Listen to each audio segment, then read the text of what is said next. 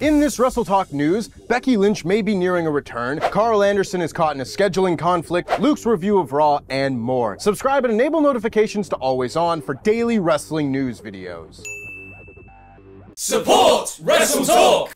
It has been 2 months since Becky Lynch challenged Bianca Belair for the Raw Women's Championship at SummerSlam, a match that, while great, did have unfortunate repercussions for big-time Bex. Lynch separated her shoulder during the match, announcing that she would be forced to take time off the next night on Raw. Now we have a new update as to the status of Lynch's WWE return. Dave Meltzer reported in the Wrestling Observer newsletter that Lynch was backstage at the October 3rd Raw in St. Paul, Minnesota, and that there was talk that she could be returning to the company, quote-unquote, soon. The recovery time for a separated shoulder is typically not as long as many other injuries, so it may well be approaching the time for the man to come back around. Considering the influx of new stars in WWE's women's division, i.e. Candice LeRae, Dakota Kai, Io Sky, and the returning Bayley, adding Becky Lynch back into the mix could only lead to exciting possibilities. Many fans, myself included, were shocked to see New Japan Pro Wrestling star and never openweight champion Karl Anderson return to Raw alongside Dr. Luke Gallows last week. It hasn't exactly been in WWE's nature to play well with others,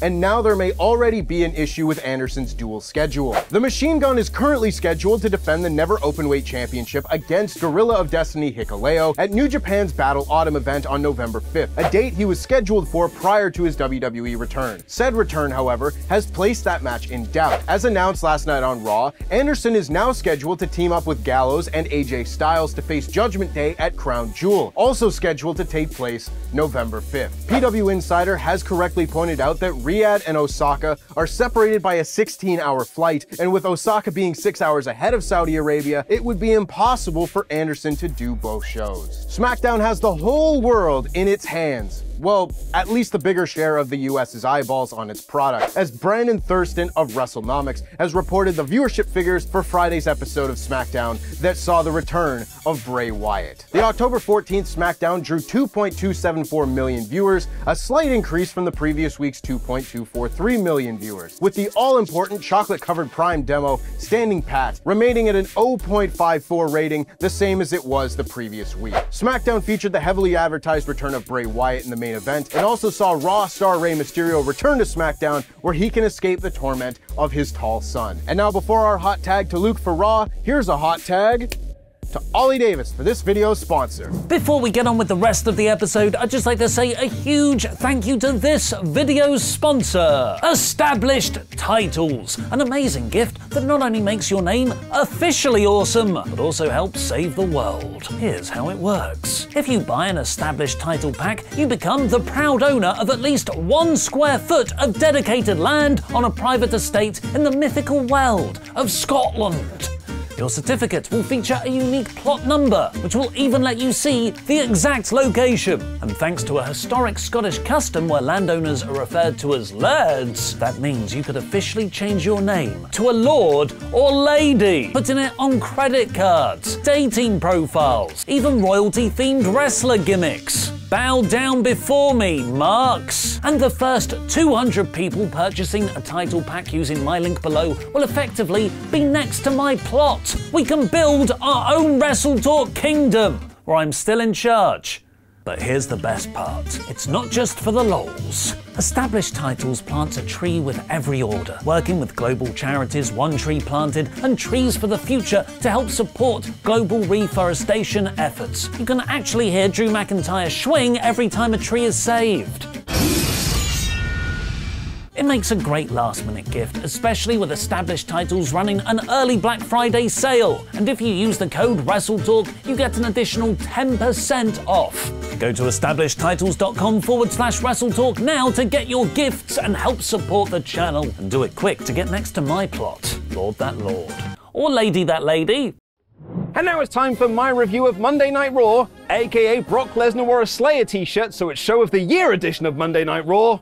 In about 5 minutes. The show opened rather chaotically with Bobby Lashley halfway through a promo calling out Brock Lesnar. It probably made you sit up in your chair, making sure that you tuned into the right show at the right time, as it feels like you sort of missed something. But you know, in a good way. Out came Brockles in said Slayer t-shirt, and I bet him and Damian Priest had a great chat about whether or not South of Heaven is the best Slayer album. It is, by the way. And the two had a brilliant brawl around ringside. Initially, it was Brock in control, but Lashley took over and speared him through the barricade and put him through the announcer's table. Hundreds of security and locker room geeks came out to break up the fight, and it was later announced that the two will face off at Crown Jewel. It was an awesome way to start Raw, giving it that can't miss TV vibe. Look, you can't do this every week, but it's awesome when you do. And I'll be honest, on paper, Brock versus Bobby has big shrug energy for me, but this angle got me pumped for their match. So for me at least, it was an unmitigated success. Speaking of successes, the Good Brothers, now back to being the OC,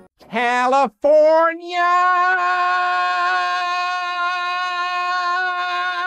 won a simple and formulaic tag match against Alpha Academy. This was exactly what it needed to be. It reintroduced the OC to the WWE audience, and it gave them a convincing win over an established team in Alpha Academy. I really like watching Gallows and Anderson wrestle, but I obviously hate them because they stole our Quizlemania Tag Team Championships. Oh yeah, everyone's wanging on about the Never Openweight Championship, but what about our Quizlemania Tag Title, guys? What about us? What about Quizlemania? The best act on Raw, and yes, I am being serious, Judgment Day came out to cut a promo, and a 6-man tag was made for Crown Jewel, and AJ Styles vs Subinic Mysterio was announced for later tonight. After a recap of him winning his title last week, Seth Rollins cut a usual Seth Rollins promo, and that isn't a bad thing. Although he had a match with Matt Riddle later on in the main event, Mustafa Ali came out to battle words with him. This was an interesting little segment. Ali's match with Bobby Lashley a few weeks ago didn't quite land as it should have done, and I think some of that was reflected in this crowd reaction. Ali didn't get much of a pop when he came out. He was given the what chance during his promo when he wasn't being met with abject silence, but by the end of the segment,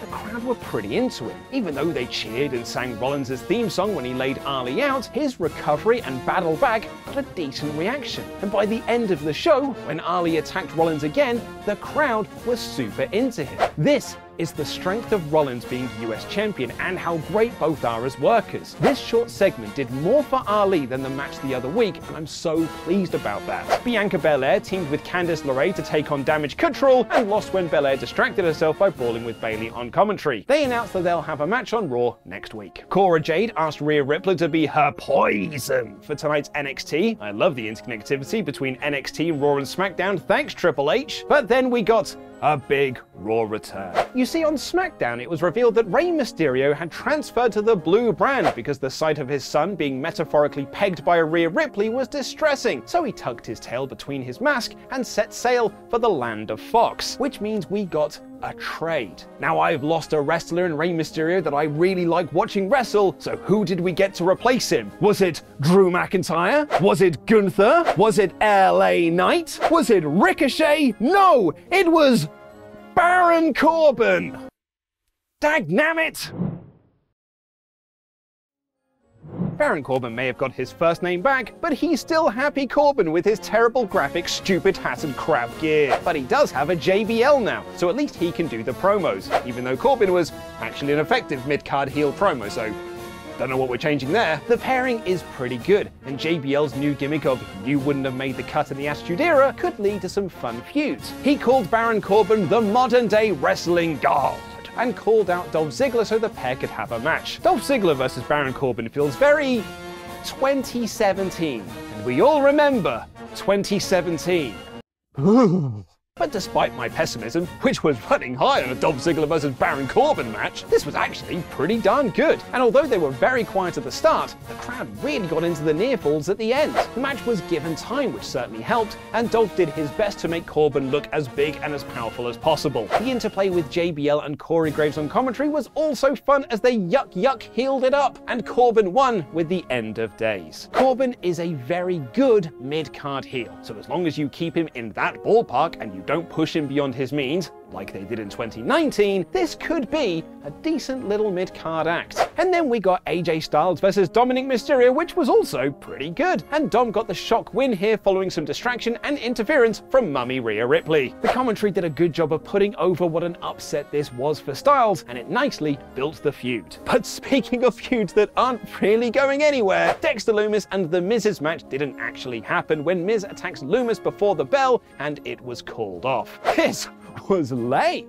It feels more like WWE dragging their feet because they really don't know where this story is going. But there is a tease that Johnny Gargano knows something, as he threatens to blow the whistle on the truth between Miz and Lumis if Miz doesn't admit to it first. It's the first big tease of this story, which has been stalling for the last couple of months, and hopefully next week we'll see a good payoff for this. And by good payoff, I want Dexter Lumis to be revealed as The Miz's brother, and they call him Dexter Lou Miz. Shout out to Charles Berg from the WrestleTalk podcast viewership for that little gem. Hey look, Elias is back!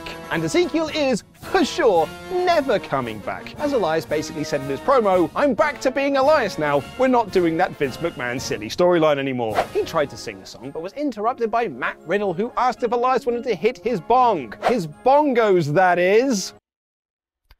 Yeah, it's actually pretty funny. And Elias promised him a duet at some point down the line, but was interrupted again by Seth Rollins for the main event. And Rollins and Riddle had a damn fine main event, which ramped up to 5th gear immediately and never let up. They played off the finish of the fight pit a lot, with Rollins constantly trying to avoid the triangle choke, but some scuffles with Elias led to Rollins hitting Riddle with the stomp for the win. It was a neat finish, as it adds Elias into the US title picture along with Riddle, and Ali makes 4 when he came down at the end to send Rollins running to close the show. All of a sudden, the US Championship has a storyline, something it's been missing in the Trips era, and something Raw really needed when they don't have a World Championship. And not only does it have a storyline, it has fracturing storylines, with Rollins and Ali, and Riddle and Elias, as commentary made it clear that Elias cost Riddle the US title due to his hot-headedness. To be honest, the majority of this show was broadly fine and mostly good, but the opening and closing was so great that even this quite missable episode felt like must-watch TV. So that's a massive thumbs up from me, and this week's Raw is 4 out of 5. In this WrestleTalk news, major changes coming to WWE, a pay-per-view cancelled, my big wrestling conspiracy theory, and more.